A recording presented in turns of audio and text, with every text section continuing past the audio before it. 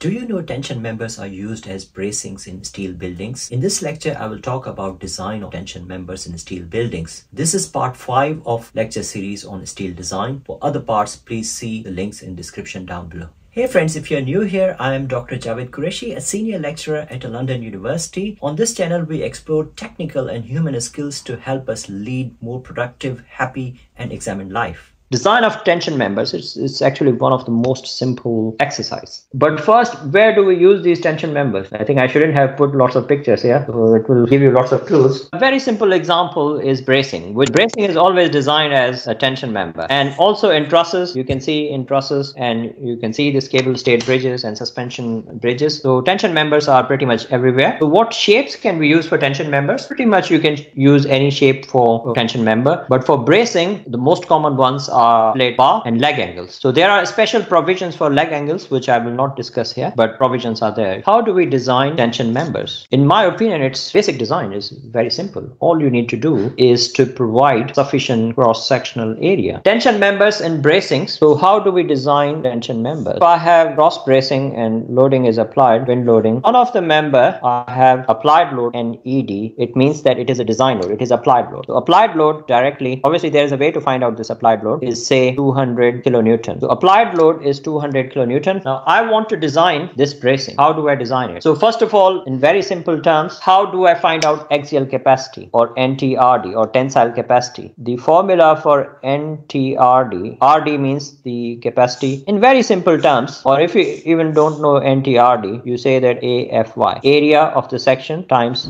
FY. Obviously with Eurocode, you will have to multiply it with the gamma factors. Now this is the capacity or resistance. And this is applied design load. Obviously this is factored. Now how do I design this bracing? Force in this one is worked out as 200 kilonewton. So we can rearrange the equation. For the time being, I'm assuming that applied and capacity are equal. Actually capacity has to be larger.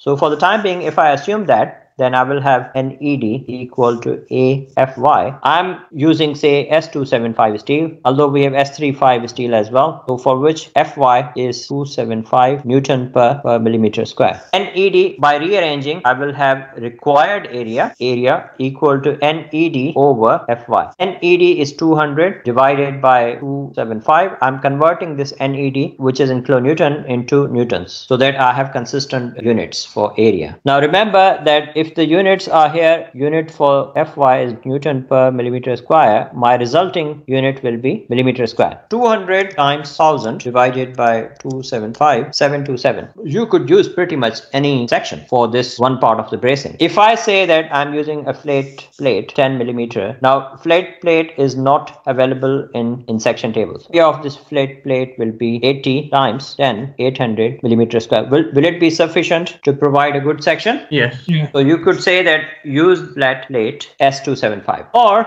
in real life, in practical life, the common thicknesses for these flat plates for bracings are 8, 10 and 12 millimeter. Assume the thickness and then increase the width of the plate. If I am very innovative, if I want to use circular hollow sections, because circular hollow sections are available in 355, they are not available in 275, so I will have to revise my formula. First of all, I will choose a section with the area which is higher than my required one. Required one is 727 millimeter square, or 7.27 centimeter square. Having a look at here, these are the areas of sections. I can probably use this one, 88.9 diameter, 3.2 wall thickness, circular hollow sections, can't I? Yeah. 88.9 into 3.2. This is dia and this is wall thickness. CHS, circular hollow sections. Its area is 862 millimeter square, which is higher than my required area. To work out the capacity, because CHS is only available in 355, my initial assumption was 275. So I will work out the revised capacity. 862 times 355 times 10 raised minus 3 to convert it into kilonewtons, 306. The reason I've used this because I used CHS, for which FY is only available in 355.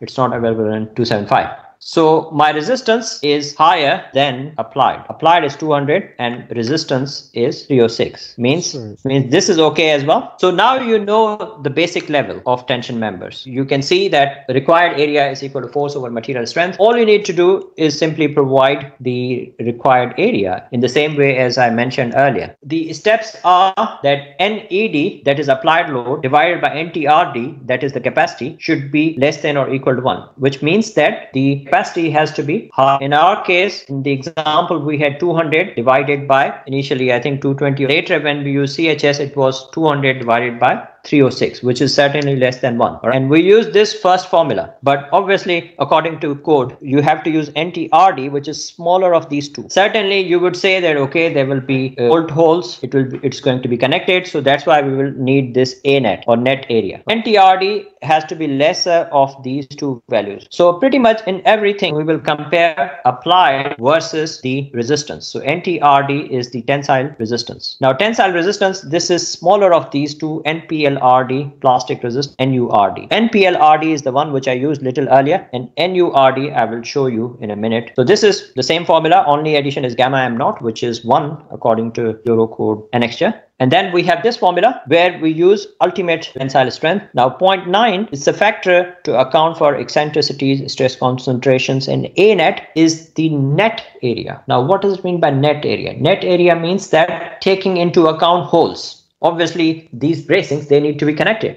Fu is ultimate tensile strength, which we get from table 3.1. It is from Eurocode. Gamma m naught is a factor, which is 1.1. From this table, for different steel grades, we get Fy and we get Fu. So we always have to refer to this table. And most of the steel sections, they are less than 40 millimeter. So you don't have to worry about it. Now, you can see that yield and ultimate, they are less for when the thickness of the section is more than 40. The reason is that there are stress concentrations, there are residual stresses. When the sections become thick, they trap lots of residual stresses. As a result, yield is reduced. Now, how do we work out A net? A net is area of the sections minus summation of all holes times the thickness. So whatever holes are there, then you times it by thickness. This is A net for non-staggered bolts. But if you have staggered bolts, this formula, so the net area has to be minimum of the following, where A is the total area, E is the thickness, and number of holes extending in diagonal zigzag line, these are 2, okay? And S is the staggered pitch, which is somewhere here. P is the perpendicular pitch between these bolts. This is the formula. And now I will come to the design.